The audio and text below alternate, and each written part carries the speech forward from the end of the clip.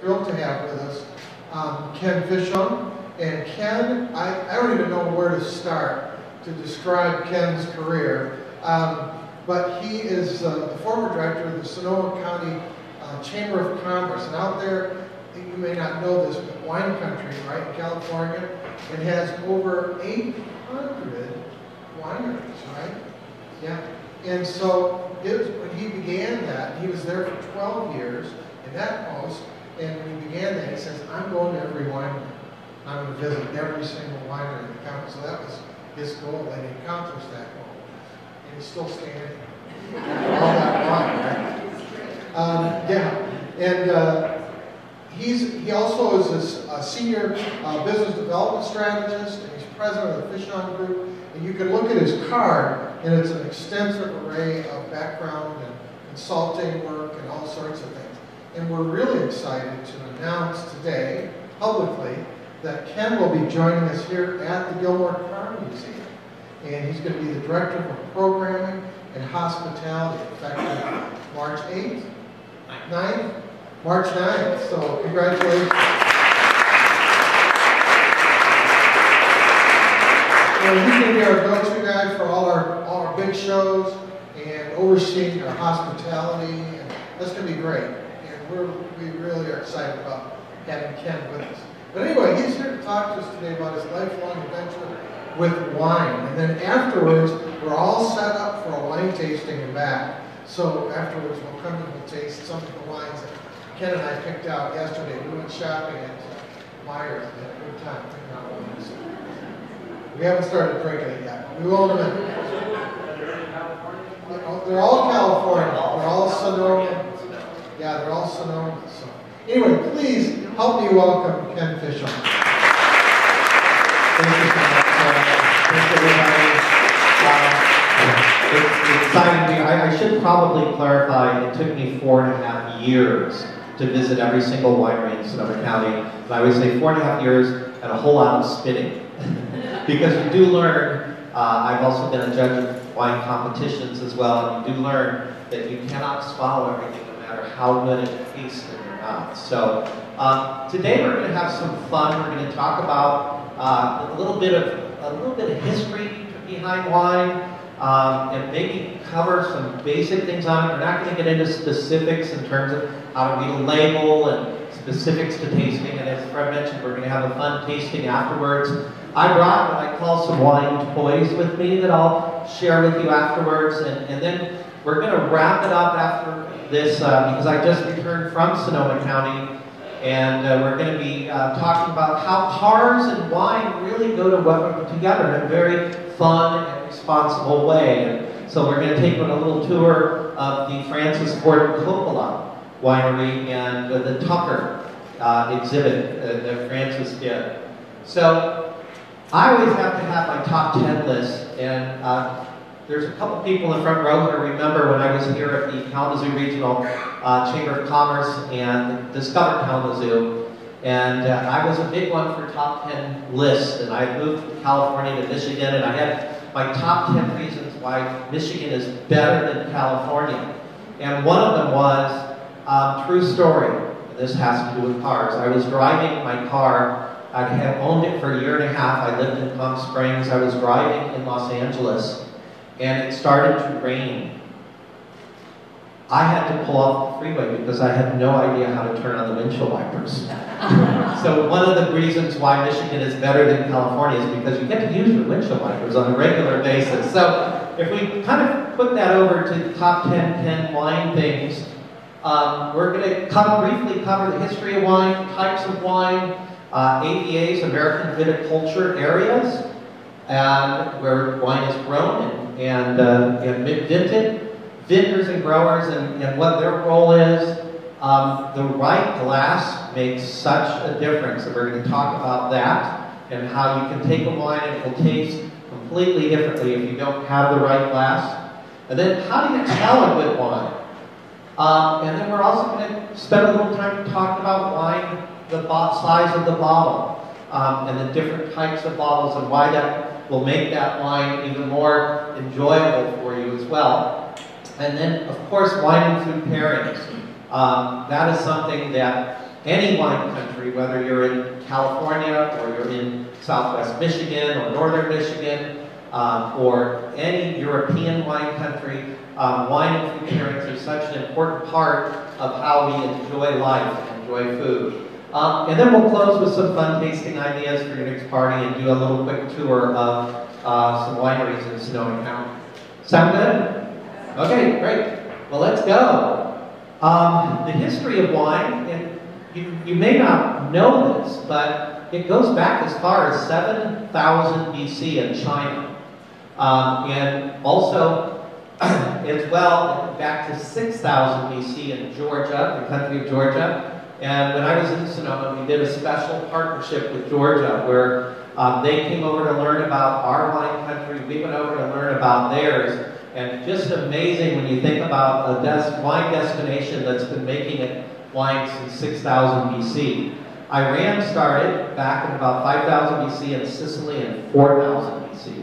So there really is quite a lot of history when you look at wine as something that we continue to enjoy today.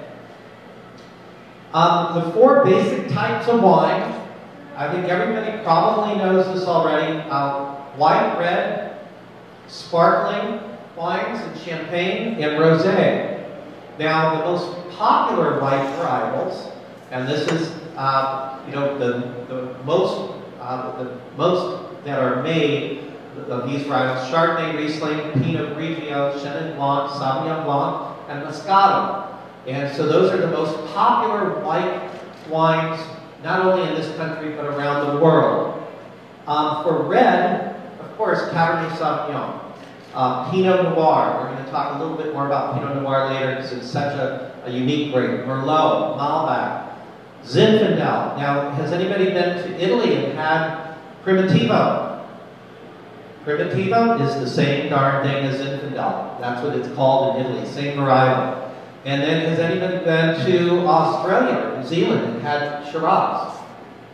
Yes, I see. What, 2 hands, 3 hands. Did you know that that is the same thing as Syrah? It's just called that in different countries. Now, sparkling wines and champagne. Who likes sparkling wines? Okay, this is a Can Original. I see Cheryl raising her hand. A Can Original toast. The next time you raise a glass of sparkling wines, you say, more bubbles, less troubles, right? Sparkling wine happened quite by accident. It was the monk Dom Perignon who had tasted wines that were aging and they had fermented, and that's what caused the bubbling. And he drank it and it hit his tongue. And do you know what Dom Perignon said? He said, I'm drinking stars. I'm drinking stars. So if you think about how exciting and celebratory that is that we use for sparkling wine and champagne. Now, does anybody know what grapes are used most commonly to make champagne or sparkling wine? Nope. Chardonnay and Pinot Noir.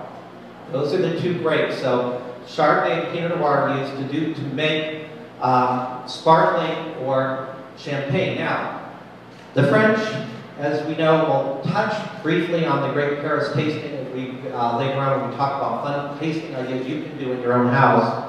But what they did is they decided back in the 1940s that you could not call sparkling wine champagne unless it came from the Champagne region of France.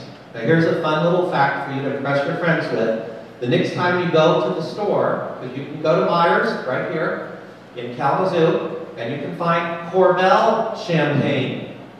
Well, the Corbel brothers started in 1850s in Sonoma County in Russian River Valley making sparkling wine, and they call it champagne. They're the only ones that are allowed to call it champagne. Everything else is just called sparkling wine. And then the last one on here is rosé. Now, what is rosé? Do you know what gives wine its color? It's the skin. So it's how long the skins are left when they bring the grapes in and they put them in what we call the leaves in the big barrel. It's how long they leave the skin in there to make that, give it that beautiful color. Sometimes it's a light purple, sometimes it's kind of a coppery color with the Pinot Noir grape. But a great story about rosé, and there might be a few people in this room that will remember this. There was a very famous winemaker called August Sebastiani. I'm sure many of you are familiar with Sebastiani wines. And August watched in the 1960s a whole generation of kids, young kids in the 60s, that were moving away from wine to beer and spirits. And he saw this as a real problem for his industry.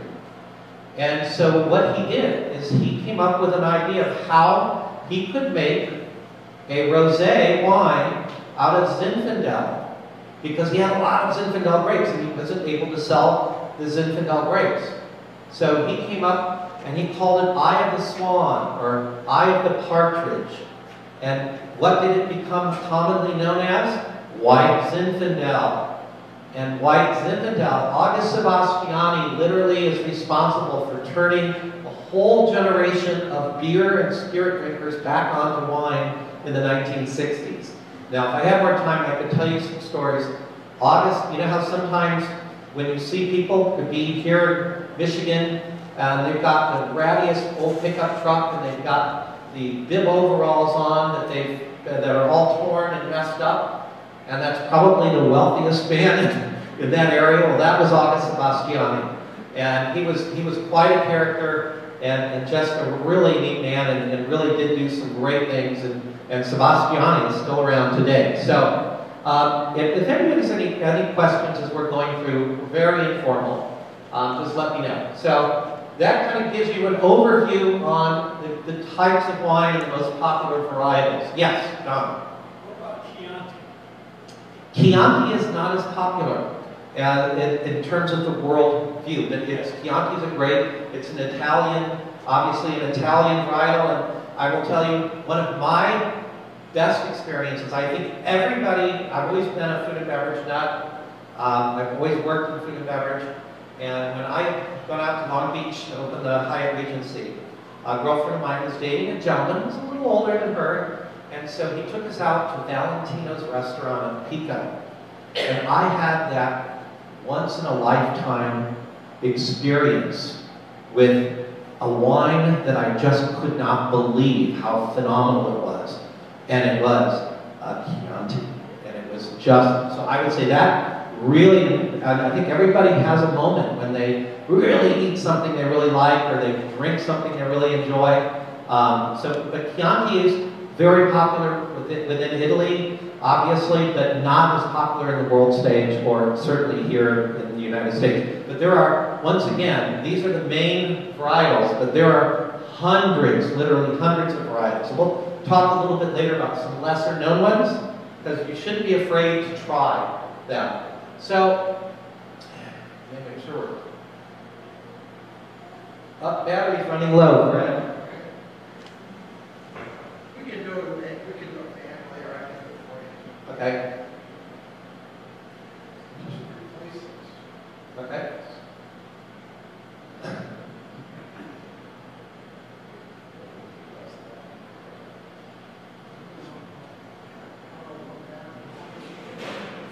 There we go. Let's go.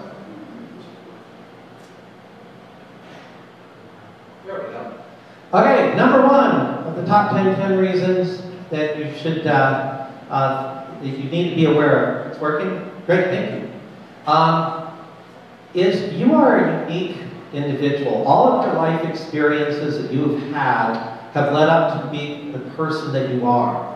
So I think one of the big fallacies that has happened with people that enjoy wine is you listen to some oenophile, which is a wine enthusiast or expert, or a sommelier, you know, the snooty sommeliers, and they try to tell you what you think that you should like, you know?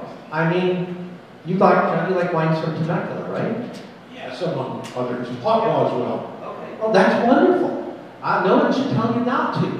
And so this is kind of the new way of looking at wine, and is to not let someone try to tell you what that you should like.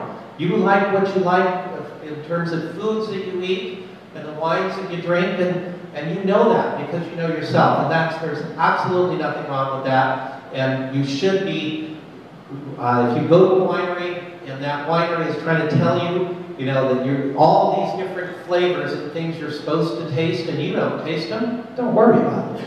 But if you like it, enjoy it. Hi Kim, hi Susie.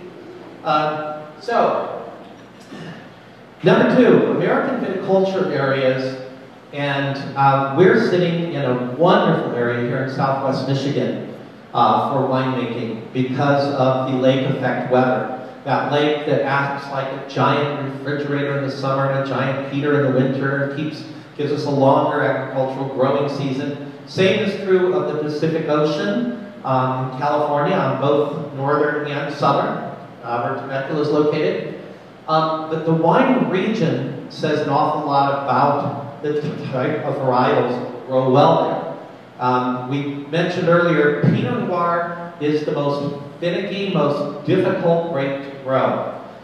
When it's done right, it's delicious. But the problem is it has, you know, just like people, some people are very thick-skinned, some people are very thin-skinned. Pinot Noir is very thin-skinned and finicky, and it does not like heat. It likes cool, foggy mornings, and it likes warm days, not hot days. And so Pinot Noir is really, really good in the Northwest U.S. too. There's some other varietals that grow here that won't grow very well there. So but the whole idea of knowing what makes a good wine, it starts with the dirt and the environment. And we call them grape growers, but they're really the farmers that grow the grapes that make the wine. And the key things that the grape grower looks at, soil, very, very important. If you have any of you had Chalk Hill wines? That's Chalk Hill. A lot of limestone growing on this mountain where the vineyard is. It gives it this very different and really wonderful taste for particularly their Chardonnays. Weather, very important. We had a really cold winter a few years ago, right? And we didn't have peaches this year.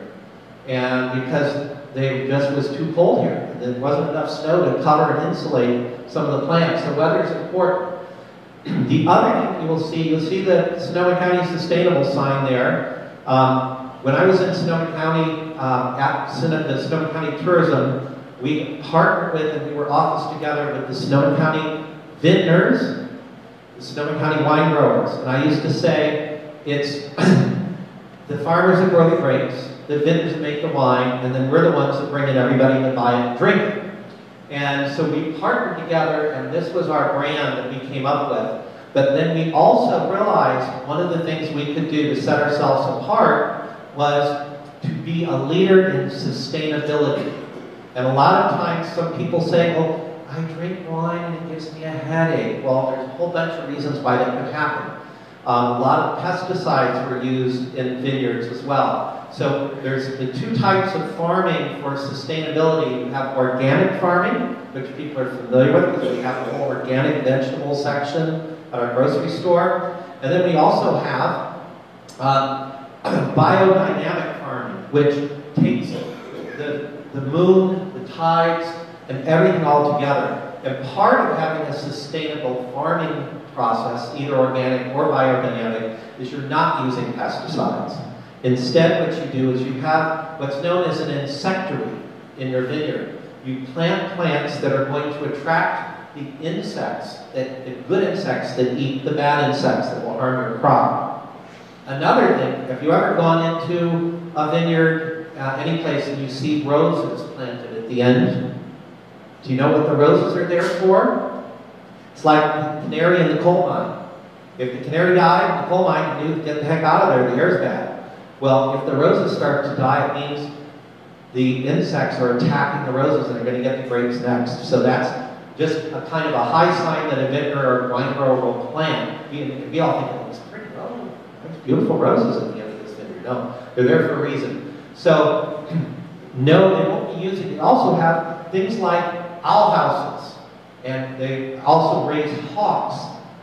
They'll do things like you'll see the little tinsel that blows in the wind and scares the birds away. Or they'll even have, if they're vineyards that aren't near homes, they'll have cannons that go off periodically to scare the birds and the critters away. So there's a lot of things that they do so that you don't get that headache from that wine. You don't have those sulfites that exist in so many different wines because it is organically or sustainably farmed. So very important role that the grape growers play. Vineyards obviously pick up the ball that the grape growers hand to them, and they are the ones that are actually taking the grapes, they're harvesting the grapes, they're bringing it into the winery, they're putting it into the fermenting vats or into the barrels, depending on the variety. And so they play a really critical role too. But part of the thing that I think is important for people to understand is how expensive this process is.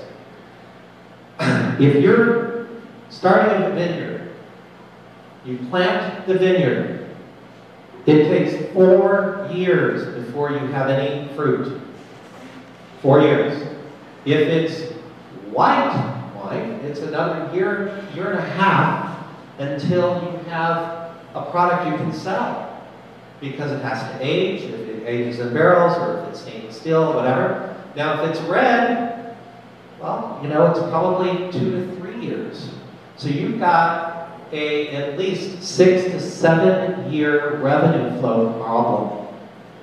And when you're in an area like the Pacific Northwest, it costs about $40,000 per acre per year to maintain that vineyard and to do all those sustainable practices we just talked about. So that's a whole lot of money. So an option that vendors came up with to get some early cash flow, it's called barrel tasting. So in March, which is coming up, this is the 1st of March, this is barrel tasting time. And what happens is, if you think about the stock market and how you're banking on futures, think about banking on wine futures.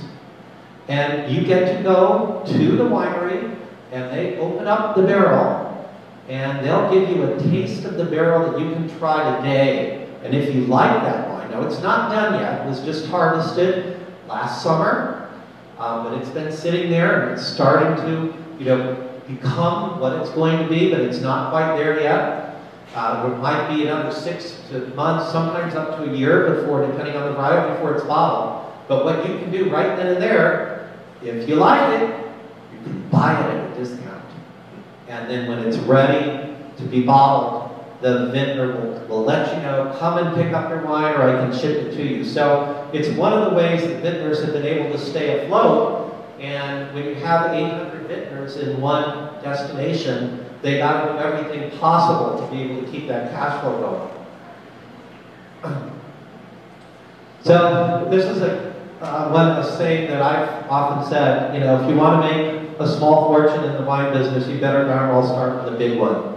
And we have some people like Francis Ford Coppola, my friend Tom Klein, who he and his family also are really amazing people. The Sebastiani family, the McMurray family. You'll see a picture of Kate McMurray in a little bit. So these are all people that started with a great big fortune, and some of them continue to make it because they've got the volume there, like Francis does. So, okay.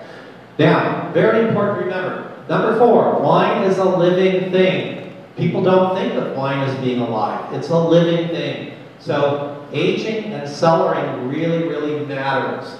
Have any of you been to a restaurant? I'll use Mexico as an example, because Mexico is notorious for not storing wine properly. You know, wine should be stored in a cool, dark place.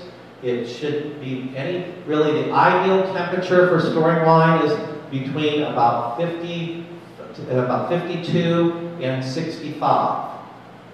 So, you know, when you see, it always gets me when you see on these home remodel shows where they're building a big wine rack and it's just sitting in a room. I'm like, okay, they're going to have issues and problems. But have you ever had a wine that if it's not been stored properly, and it's usually, the phrase is it's burnt, and it will, and when you know how to recognize a good wine, we're going to talk about how you would see that or know that. But I see, Cheryl, you were shaking your head, so you had some wine that was not, and it's all about the storage. So really important to store it in a cool, dark place. If you have, basements here are awesome for that. So, a lot of people have wine refrigerators or different storage things, and I've got some information up here later on where some kind of wine toys we'll talk about too. The second part to this is the glass really matters. And I say this because if you think back to the everyday Italian wines like the Chiantis, they were in like almost a small water glass. Well, they weren't really great wines, and they were everyday wines. But there's a gentleman named Maximilian Riedel, and Riedel glasses are some of the best crystal glasses that you can get. And what he does is he'll get everybody together, and he will pour the same wine into like a non-crystal glass, a water glass, Arco Rock was a famous type of glass that would never break. It's almost like a windshield of a car, unless it was a Tesla, and a truck, right? Anyway, so and the types of glasses. Now, if you're really into this, now remember, I'm not a wine snob, but I want the wine to taste well. So this is my carrying case, and it has all the different glasses in it. And this is what we call a Pinot Noir glass. It has the big bowl at the bottom, and it's absolutely perfect for Pinot Noir because it's such a delicate wine. You're going to pour it in, and you never fill the glass. You're going to do, if you do a typical pour, it's about 5 ounces, and which would bring it up to about there. So the glass is barely a third full, and then you're going to swirl it around. We're going to talk about that too. This glass allows for that. So that's the Pinot Noir glass. Now, if you're into red wines, this is a typical red wine glass. So it's called Burgundy glass, and once again, always recommend crystal, because crystal really makes such a big difference. But this is it's a larger glass. It doesn't have a big bowl like the Pinot Noir glass, and these will all be up here later if you can't really see them. You can come up and check them out afterwards. And then this would be your white wine glass. So this would be what you would have Sauvignon Blanc or a nice Chardonnay or a Moscato or that. And this is a little smaller than the Burgundy, about the same size, shape, and all of that. So this is really the ideal glass, and it will really change how the wine tastes. Another thing that has been popular in recent years are the stemless glasses. And these are great, especially if and they even make a stemless glass that you can take by your pool or out on your boat, that even though it's plastic, it's not going to break. It really does a nice job of imitating a good glass. But very important to look at these things and to have that right glass. Oops. Okay. This is me in college at age 18. I just want you to notice happy face, drinking Cabernet Sauvignon in the right glass, even at age 18. It makes a difference.